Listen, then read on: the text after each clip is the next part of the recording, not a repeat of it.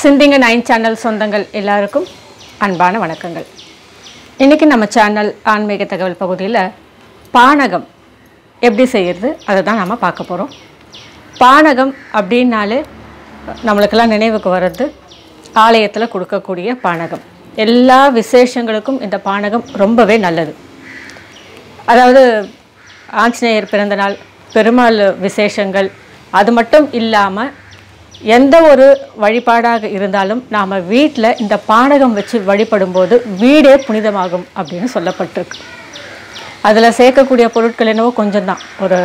அதாவது சுக்கு, ஏலக்காய், வெல்லம், எலுமிச்சை, தேவையான அளவுக்கு நமக்கு தண்ணீர், இதுதான் நம்ம சேர்ப்போம்.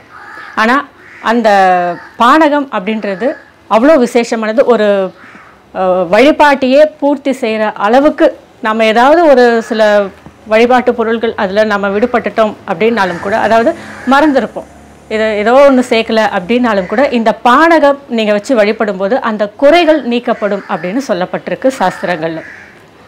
இப்போ அந்த பானகம் தான் நம்ம பார்க்க போகிறோம். நான் ஏற்கனவே நம்ம புரட்டாசி மாத சனிக்கிழமை வழிபாட்டில் நான் இந்த பானகம் வச்சு வழிபட்டிருந்தேன். அது உங்களுக்கும் நான் காமிச்சேன். நான் நிறைய பேர் கேட்டிருக்கீங்க இந்த பானகம் எப்படி செய்கிறது அப்படின்னு.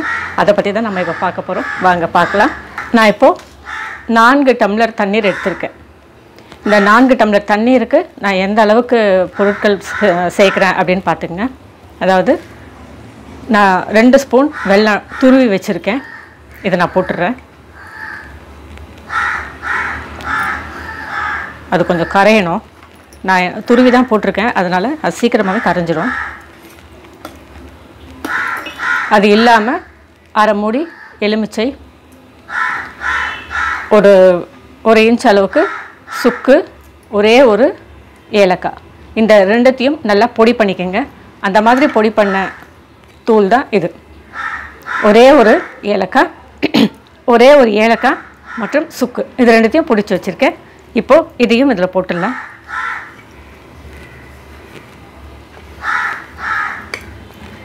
இந்த அரை மூடி எலுமிச்சைப்பழம் புழிஞ்சிருவோம்.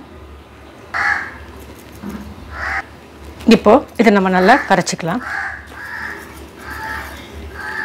உங்களுடைய வெல்லம் நல்லா டார்க் கலரில் இருந்துச்சுன்னா, வெல்லம் நல்லா ஒரு அடர்ந்த நிறத்தில் இருந்துச்சுன்னா உங்களுக்கு பானகமும் நல்லா டார்க் கலரில் இருக்கும். என்னுடைய வெல்லம் ஒரு வெளிர் மஞ்சளில் இருந்தது, அதனால் கலர் கொஞ்சம் டல்லாக இருக்குது. இந்த பானகம் நீங்கள் சாதாரணமாகவே கூட நீங்கள் வெல்லம் எப்போவுமே நம்ம வீட்டில் வச்சுக்கிறது நல்லது. அதுவும் இல்லாமல் சுக்கு, ஏலக்காய் இதெல்லாம் பொடி பண்ணி வச்சுக்கிட்டிங்கன்னா எலுமிச்சைப்பழம் மட்டும்தான் தேவைப்படும். இதை நீங்கள் டக்குன்னு மிக்ஸ் பண்ணிட்டிங்கன்னா ஒரு வெள்ளிக்கிழமை அன்றைக்கி கூட காலையில் சீக்கிரமாக வச்சு இந்த பானகம் வச்சு வழிபடுறதுக்கு ரொம்ப ஈஸியான ஒரு வழிபாட்டு பொருளுங்க இது. இந்த பானகம் அப்படின்றது வழிபாட்டு பொருளாக இருந்தாலும் இதுக்குரிய நன்மைகள்னு பார்த்தீங்கன்னா அவ்வளோ நன்மைகள். இது ஜீரணத்துக்கு ரொம்பவே உகந்ததுங்க. நம்ம சாதாரணமாகவே சாப்பிட்டுட்டு ஏதோ டைஜஷன் ஆகலை அப்படின்னு சொன்னால் நிறைய பேர் இந்த எலுமிச்சை சம்மந்தப்பட்ட ஜூஸ் அது மாதிரி வாங்கி சாப்பிடுவாங்க. அதெல்லாம் நம்ம முன்னோர்கள் அந்த காலத்திலே பாருங்கள், இந்த வெல்லமும் சர்க்கரைக்கு பதிலாக நம்ம சேர்க்குறோம். உடம்புக்கு நல்லது. எலுமிச்சை ஜீரண சக்தியை உண்டாக்கும். அதோட ஏலக்காய் நம்மளுடைய வாய் நறுமணத்துக்கு. இதில் துளசி, ஒரு சிலர் மேலே துளசி வைக்கலாம். இந்த மாதிரி இதில் இருக்கிற இந்த சுக்கு எல்லாமே நம்ம உடம்புக்கு ரொம்ப நன்மையை கொடுக்கக்கூடிய ஒரு பொருள் தாங்க இந்த பானகத்தில் நம்ம கலக்கிறோம். பானகம் அப்படி வச்சிட்டிங்கனாலே நீங்கள் உங்களுடைய வழிபாட்டு பொருளில் எந்த குறை இருந்தாலும் இந்த பானகம் ஒன்று போதுங்க நிவர்த்தி செய்யறதுக்கு. இப்போ இதை நம்ம வடிகட்டிடலாம்.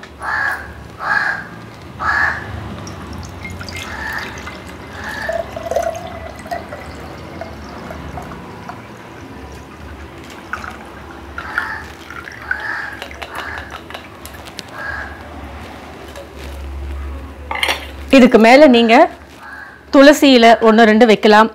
நான் ரோஸ் வைக்கிறேங்க. இந்த ரோஸ் கூட சாப்பிடக்கூடிய ரோஸ் தாங்க, இதுவும் நீங்கள் வைக்கலாம்.